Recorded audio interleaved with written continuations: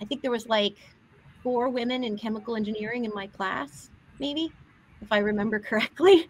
So I was one of few. I graduated and I went into the chemical industry and I worked in plant environments. So manufacturing plants. I wore a hard hat for 6 years. I was the only woman engineer in most of the facilities that I worked in. In one facility, I was the only woman, the first and only woman supervisor of hourly shift work employees and shift foremen and the like.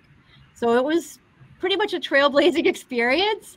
Not easy at times, but I'll tell you what, you learn a lot. An engineering or STEM background gives you a foundation that you can do just about anything with. You can be a doctor, you can be a lawyer, you could run a business like I do.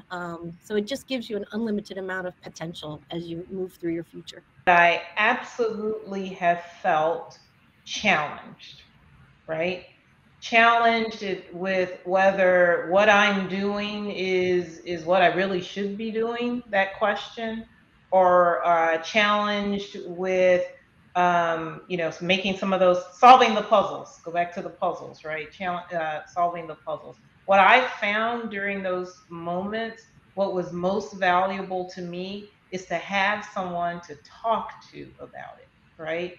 Have a mentor who you can sit with and talk about, well, I really don't know, this is what I'm experiencing, what have you seen, are there any other resources that you could connect me with who may have experienced the same thing?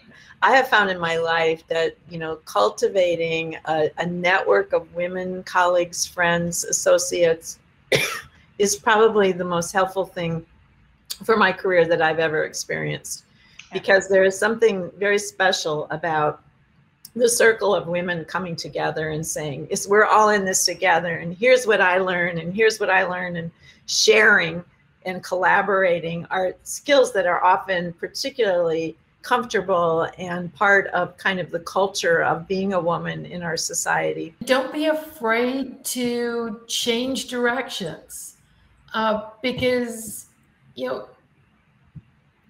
in high school, finishing high school, I don't think it's realistic to expect that you're going to know what direction your career is going to take into the future.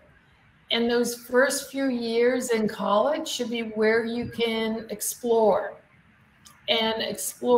different paths, different disciplines, different avenues, and don't be afraid to do that. Stay confident. I think I love it. I had it more when I was younger, I think. And I'd like to have a little bit hang on to that confidence. It's very easy to say hindsight. In hindsight, I should have. In hindsight, I should have. Well, hindsight's 2020. So at the point in time, you just have to make sure that you are making the correct decision with all of the variables and the inputs that are important to you. And I don't know that you can know that it's the thing for you because of everything that we've talked about. Enjoying your work. If you think about the basics of what you're doing, the day-to-day, like Dr. J talked about. I mean, for me, a lot of times it's meetings or I'm in a spreadsheet or that doesn't sound fun at all.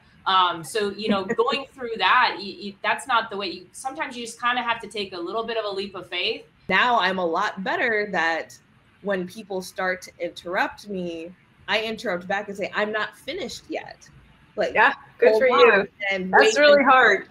until I'm done talking. So I try to not do it rudely, but it's more just, no, I want to hear what you're thinking, but I haven't finished my thought yet. I might answer your question in the process.